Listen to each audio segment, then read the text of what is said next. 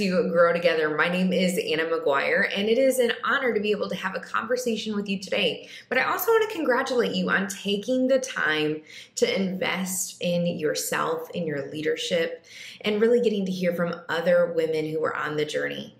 Today's conversation is going to be coming from Northwest University in Washington, and our host is the amazing Jamie Shores. Now, if you got to listen to the other Northwest episode or the episode where we brought together all of the university facilitators, you would know that she is just an amazing fountain of knowledge and wisdom, and she is just so warm. And I was actually telling a teammate not too long ago that she is somebody that I could really sit under and listen to for a significant period of time. So today's conversation, it is going to be sweet. Pull out a note, a sticky note, a journal, whatever it is, to get some nuggets. Listen for the one thing that you can apply and take home with you, so to speak, today. And you're going to be hearing from not only Jamie, but two students who are at Northwest University, Ella Ward and Illona Aruja. So enjoy this conversation today. Hello, my name is Jamie Shores. I'm a campus pastor at Northwest University in Kirkland, Washington, and I'm so glad to be here on this episode of this podcast for the Network of Women Ministers College Edition, representing Northwest University. And I am joined by two incredible guests, students at our university who are in the College of Ministry. And why don't you all take a few moments and just introduce yourself and tell us a little bit about who you are? Yeah, thanks, Jamie. My name is Illona Araujo. I'm from Salem, Oregon, and I'm a pastoral ministries major here at Northwest. And then something I believe that God has called me to do is to be a full-time vocational ministry, and I have a really big passion for discipleship and empowering other women in ministry. And then, hi, I'm Ella. I'm also studying at Northwest University. My degree is intercultural studies, and I felt called from a young age into missions ministry, whether it's in country, out of country, not sure yet, but some form of cross-cultural ministry. Man, I love how even hearing that from both of you and kind of seeing how even now, while you're still in college, you're operating in that calling and ministry is just so fun. And I'm sure we'll get into that maybe a little bit more as we talk about it. So our theme right now for this podcast is transform. I think maybe to start with, I'd love to hear from both of you about what's an area in your life that you've experienced God's transformation. I think for me, I have grown up in the church and in a Christian family, so I've been surrounded with the concept of Jesus and being saved by belief in him. But also from a young age, I experienced like loneliness, feeling kind of like on the outside edge of friend groups, like, elementary school and middle school and everything. And with me dealing with like that sense of loneliness, it also led me to kind of pursue works righteousness and trying to be like a really good person, like so I guess I could earn my standing before God, before like in my family and in friendships, which like led to perfectionism, which of course also comes with a lot of anxiety trying to make sure you're doing everything perfectly. And I would say that I wrestled with the balance between like, yes, the Lord, and yes, I want to do everything right, but I hadn't yet grasped completely the understanding that it's only by God's grace. Mm-hmm. So it led me down the pathway of trying to earn my way to God, but eventually feeling like, I guess if God can't bring me freedom from shame yet, from worry and like from downness yet, I guess I just got to take things into my own hands. So I Mm-hmm. guess that led me down deeper into like depression and into perfectionism, including like with my body. Um, Basically to the point of like, I guess I'm done with my life. I wanted to basically throw it away through disordered eating, but I reached rock bottom. Like I was like not like didn't feel like I had earned God. I felt like I had failed him, Mm-hmm. but that's where God met me. He reached down into like my darkest time, into which the time I was most ashamed of myself, and he said, Ella, no, it's by everything that I've done for you on the cross. I shed my blood for Yeah. you.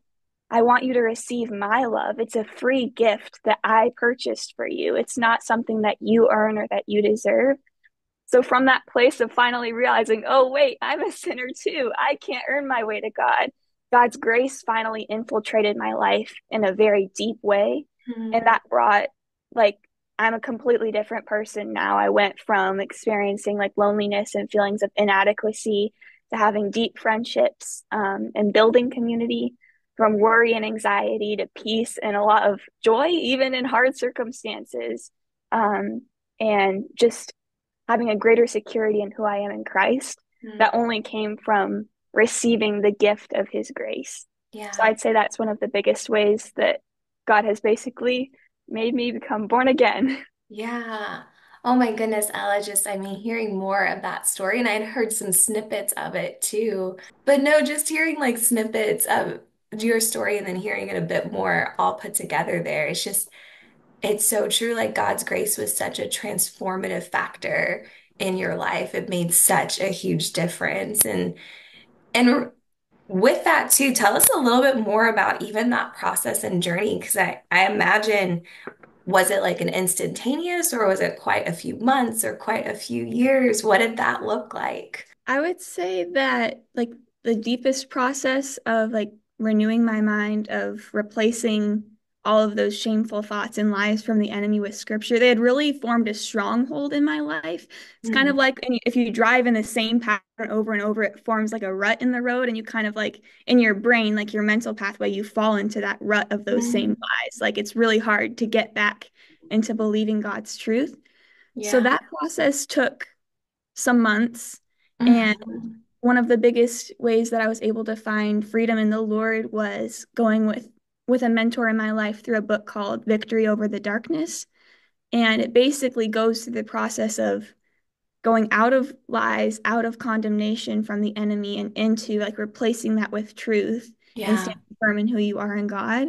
And what Mhm. I love about the book is actually on the cover, it shows the transformation of a man who's like kind of huddled in on himself, like kind of curled up, to slowly, like in different shifting images, finally standing up, like erect and like fully confident. And I think that demonstrates what the process was like for me. It was a Mhm. lot of hard work, but it was me choosing to believe in God, and the Spirit was the one who brought the transformation, Yeah. my mental state and my emotional state, and the way that I viewed and accepted my body and the way that God has created me. Mhm. So I would say it was definitely a process, and it involved a lot of hard work of saying, no, I'm not good enough. I'm not ugly. I'm not boring. I have been created for a purpose. I am called by name. I am God's child. Like that type of like almost having to say it verbally, like out Yeah. loud. Yeah. I reject that lie in Jesus' name. I replace it Mhm. with this scripture. Oh, but such a good reminder of like God's grace, God's truth, His Spirit, like that is the thing that leads transformation. That is the thing that causes it. It's none of our own willpower or whatnot. Because I'm sure there was plenty of moments where you're like, if I could just like mind over matter, I would do this. But it Mhm. needed to be something truly supernatural that came in. And it was with God, how God worked. Mhm. So good.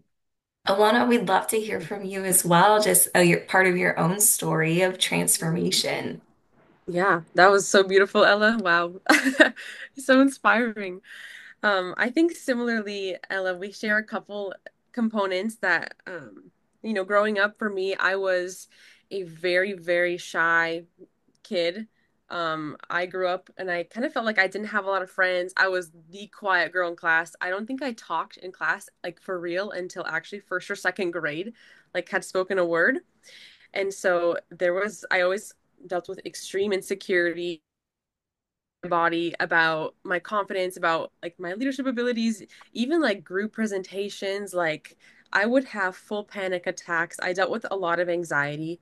And any single time, like I'd be asked to speak in front of people, I would almost feel like this grasp on my tongue, like, you can't talk. So I was Mm. such an insecure kid, and that like followed me even throughout high school. But one thing I always was good at was like committing to school, and so that just became like my drive for so long. But coming into my first year at Northwest, I had a lot of these I came in with a lot of labels, and I carried all of that insecurity with me.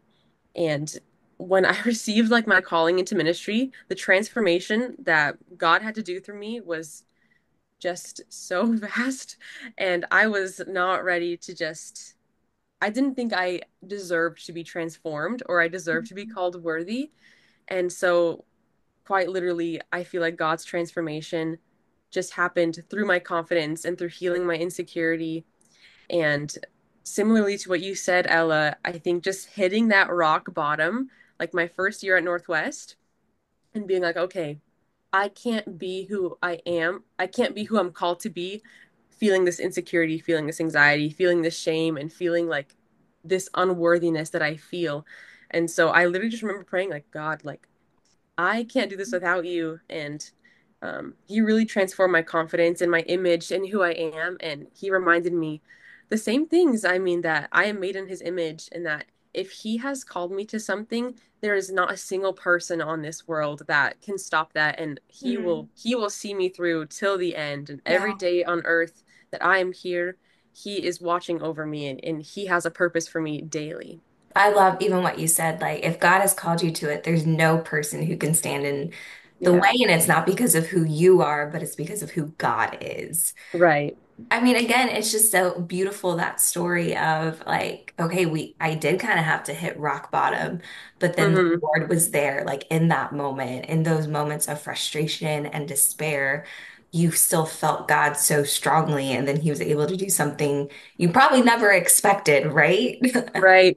In that Right. moment. And just thinking about it from both of you, like just your own journey with transformation and how God worked through that and worked in you, thinking about like other people who maybe they are in that rock bottom place, or they're in that place where they just feel like they can't get a leg up, or they're seeking some sort of transformation but it's not happened yet, or they are listening to those lies that we you both talked about. Like, what do you think are maybe some like misconceptions people have around like spiritual transformation, like the transformation of God, that maybe, or even you all experienced in your Mhm. own journey, that it's just helpful to name and say and kind of be like, actually, instead of this, it's more like this. Yeah, one thing that just popped right to the top of my head is I think spiritual transformation, and people don't realize this, requires you to give everything. Like even the parts in your life that you don't think have to do with spiritual transformation, you still must surrender. Mm. And a lot of it is your responsibility to surrender. Like, God will not force you to surrender anything. So, when it comes to Ella and I, or for example, my example of insecurity, if I have like this ongoing issue of insecurity and I don't think it's like prohibiting my transformation, I must surrender it. I must surrender all parts of my life. Yeah, I agree with Alona in that I think for me, I was willing to let God into some areas of my life, but not into everything. And I think a lot of us have like parts of us that we're most ashamed about, or like, or most feel like, oh, I've got this on my own, or like darkest area of our lives, sins, or like areas of pride. And we really do have to let God into everything. And I think for me, I didn't think that I was a prideful person. I thought like I was very shy and timid and like filled with like a lot of insecurities. But I think through the process of my transformation, I realized, oh, wait, there are a lot of things like in my walk with the Lord, like I feel like I need to earn my way to God. In like schoolwork, I feel like I need to do everything perfect. I need to be the perfect daughter. And I'm realizing, oh, I thought I could do it all on my own. That's the definition of pride when you think you can do something on your own apart from God. And I think for me, that was a misconception that I have to do all of the work and I have to transform myself. Um, but I love scriptures like Ephesians 2:8 that say, "For by grace you have been saved through faith, and it's not your own doing, it's the gift of God." So I think I had to relinquish my pride, say, Lord, I can't do it on my own. I Yeah. need you. And like Mhm. really opening the door for the Spirit to do the transforming work and like letting Him in. Mhm. I think that's what helped me experience true transformation. Yeah. Yeah, what I kind of heard similar things from both of you is like transformation requires surrender and humility, because it is that admitting like I don't have it all together, even in the areas that I think I might, which we all have those areas where we're like, yeah, God, we're doing good. Don't worry about that. But sometimes inviting him into that is more of a transformation than we would have ever imagined. Yeah. Because we didn't realize that maybe, like you were saying, Ella, maybe it was actually a place of pride that was standing in the way of things. So thinking about this too, and both of you being called into ministry, and actively serving in ministry right now. Like Alona, I know that you're serving as youth pastor at a church, and Ella, you are so active with like even our international student population on campus and so many other areas. Like you're already definitely serving in a fairly pastoral role, both of you, with people. But even thinking about reflecting on, as you've done this morning, about your own journey of spiritual transformation, like how can we support others that are going through that? I think something that I've learned is that we really can't do the Christian walk alone. If we're going to experience more of God in our lives, working in and through us, we need other people. Mhm. Um, and I think that was such a key part of my transformation, like my mentor coming alongside me to help like renew my mind, like my parents helping hold me accountable, even like when I wanted to go back and sin, like they were saying, Ella, no, it's worth it. Keep fighting with the Lord inside you. So I think it is important once you've experienced transformation yourself to like look for people Mhm. who Yeah. who need like to experience transformation, but who are also open because they have to be willing to let you in to areas of their life that may even be uncomfortable to let people into. Um, but I think for me, something like that I've seen is helpful helping other people experience transformation is speaking scripture into each other's lives because scripture really Mhm. holds power, praying with each other, but also something that helped me was just hearing other people's testimonies of God's faithfulness in their lives. Yeah. Like, don't be afraid to share how God is moving in your life because, like, for me, like, even after I experienced transformation, like coming out of like disordered eating and everything, I had another relapse when I was like falling back into like worry and anxiety. But I just remember God surrounding me with people, just sharing their stories of like, but I'm experiencing this struggle, but God has been so faithful. And I kept hearing the Mhm. word faithful, faithful, faithful. I'm like, okay, God's trying to get a message through to me. So don't overlook the power of your testimony, Yeah. sharing it with other people. And I think that's just like more of like bumping into each other, like really being God's community. But I think it's also important that you find someone in your life who God's asking you to disciple, who God's asking you to be their go-to person to help them experience spiritual transformation and discipleship.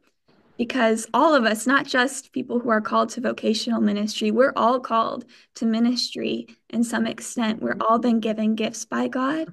So I think it's really important to be praying, Lord, who is someone who you've placed in my life, who Yeah. you want me to walk with and help experience deeper spiritual freedom and joy in life, so that you can make a disciple. That's what we're called to. And then Yeah. they can go on and make disciples. So I think that's really key. So good. I love it again. Like God didn't call us to follow him on our own, but that community aspect, that church community aspect is so important. I would go off of that too and just say that we can also support people by challenging them and inviting them in and I think really having them in our circle too. I know Mhm. when I moved into this greater Seattle region, I realized how much better people are at the things that I thought that I was gonna do or doing. And I think we can support people by just being like, let's learn how to do this thing together. That we have a base level learning, but you and I, let's do it together and let's learn how to do it. And for me, like with youth ministry, with even any ministry I'm involved in, like it's all about finding people and mentors who have done this a little longer than we have and being like, yeah, this is what support looks like. And Pastor Jamie, you've been that for me. Ella, you've even been that for me in the season. So it's been really cool to walk alongside you both in Mhm. that way and just learn from you and do all the fine tuning together. Yep, you don't have to be perfect. You don't have to have all the answers. Right. you're just willing to speak that life into each other. You're willing to share your own story that gives people so much hope. Like I'm sure both of you can think of multiple stories of people sharing about things that they went through. And even if your story was a little bit different, you were experiencing different things, it still gave you hope because you're like, hey, if God carried them through that, what do we think? I think that he can carry me through this. And yeah, it's so important. And so many people would be the first to say it was not in my own strength that it happened, but it Yeah. had to completely be the Lord because I couldn't have done that.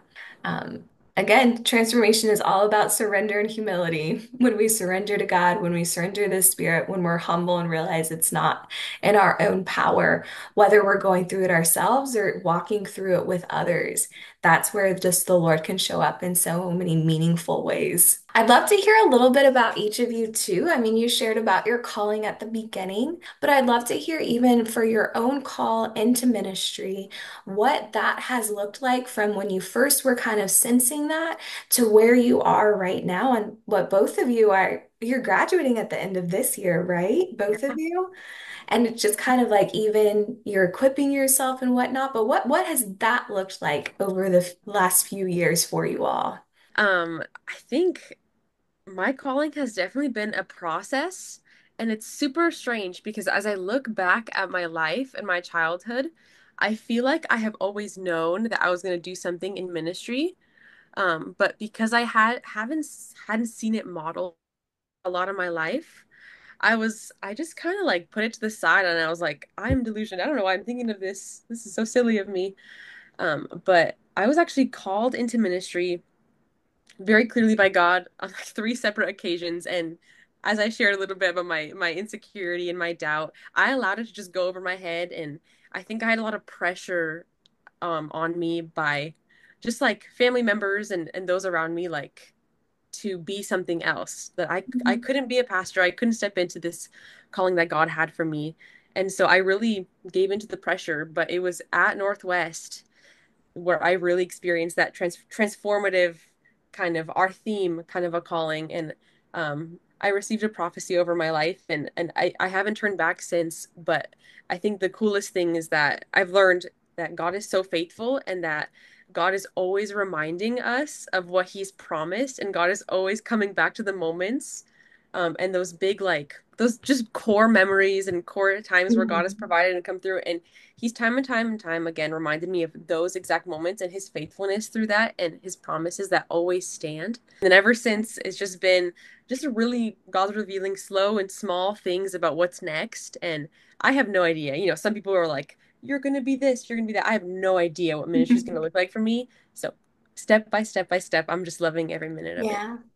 I was having dinner with a mentor of mine last night, and just kind of we talked about how we hold our callings with an open hand Yeah. because we have to be prepared that how our calling is played out could be very different than what we think, but it's along God's plans. And so Right. just making sure that, yes, we're stepping out and obedient and taking on that calling that He gave us, but also like, Lord, if you need to change the plan a little bit or take us somewhere we didn't expect, that's totally okay. Yeah. And Alona, I just love too. I know that you said some of it was hard because you hadn't seen some of it modeled before, but like now you're getting to model walking in your calling of ministry for other young women that you're influencing too, which like for them, they might not experience that because they've seen a model of someone doing that, which is so powerful and meaningful for them. Yeah. Yeah. Thank Hmm. you. Yeah. Yep. And I resonate with what Ilona said about really having a call be step by step. I know some people can receive like a layout of like the next like 20, 30 years of their life from the Lord, but for me, I wasn't able to handle that. The first thing, like I could barely handle like being called to ministry in the first place, like vocational ministry, thinking, oh, someday I'm gonna have to like speak in front of people and like be like a shepherd to like people who are following the Lord, and that like terrified me. So God really had to take things in step by step for me. So I think the first part of my calling was just like hearing like the still voice of the Lord in my spirit, in my mind, like not my own thoughts, saying, Ella, I'm calling you to ministry. Ella, I'm calling you to missions ministry. And it was confirmed multiple times. And then I heard people around me saying, Ella, yeah, I think you really have a gifting like to be a shepherd of Christians, to be a pastor. So I think it was a gradual acceptance of the call because I couldn't see it in myself yet. I just saw myself as like the shy girl in like the classroom, like who didn't really like want to engage fully and like was scared to talk. So like how can I be a pastor? So that was like the first step of just gradually accepting that if the Lord's called me, he will make a way for it to happen. And then I think as of recently, especially during my time here at Northwest, I felt like the Lord called me to step into my calling, even though I don't know like what my calling is going to be, like even like 2 years in the future. I don't know where I'm going to be. He's asked me to take advantage of the opportunities that I'm faced with and to Yeah. start stepping into my gifting. So like first semester here, I remember my dad was telling me, Ella, it would be a good idea for you to start a small group. You can't really like learn that necessarily in the classroom. You just have to start living it, start discipling and building community with your friends. So like that was a stepping stone for me. Starting to see around me like international students who don't necessarily know the Lord, even though we're at a Christian campus, and like the Lord saying, Ella, I want you to reach them with my love. I want you to learn what it's like to do relational evangelism, not just sharing like the gospel, but like really trying to seek a way to share it in a way that is meaningful to them Yeah. and really like helps them to see, no, this girl like sees me and she cares about me. She's not just trying to get a message across. So I think by stepping into the opportunities that the Lord surrounded me with, He's helped me to grow. Like I wouldn't have grown in my calling if I hadn't started living into it. Mhm. And I think at the beginning, I was just thinking, okay, it's just my calling's just something in the future. But if God has called you to vocational ministry, I think it's a good idea to start stepping into the ministry opportunities He's giving you Yeah. so that you can grow, so that you can identify your gifting, so that God can continue to speak into your life and speak through you to others.